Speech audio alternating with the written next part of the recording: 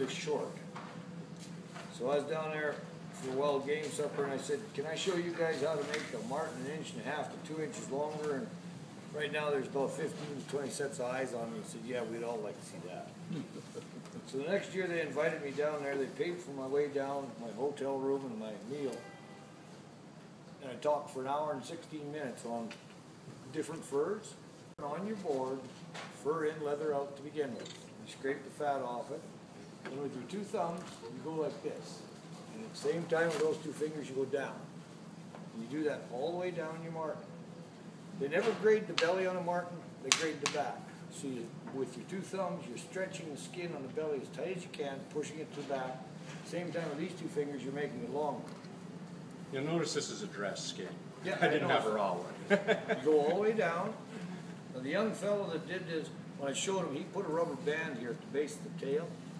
And when I was done, my Marten was 1 3/4 longer than his. And I'd push all the fur to the back with my thumbs, right?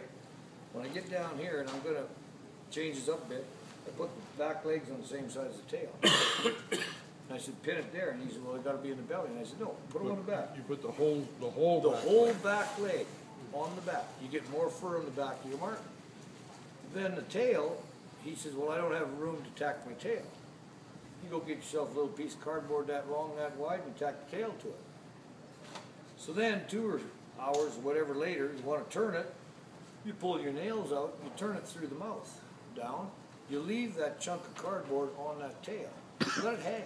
It's not dry. That's all you want. But what I'm trying to get at is you pushed all this fur onto the back where the fur grader is going to look. If you look here, there's lots of room for fur to sit there.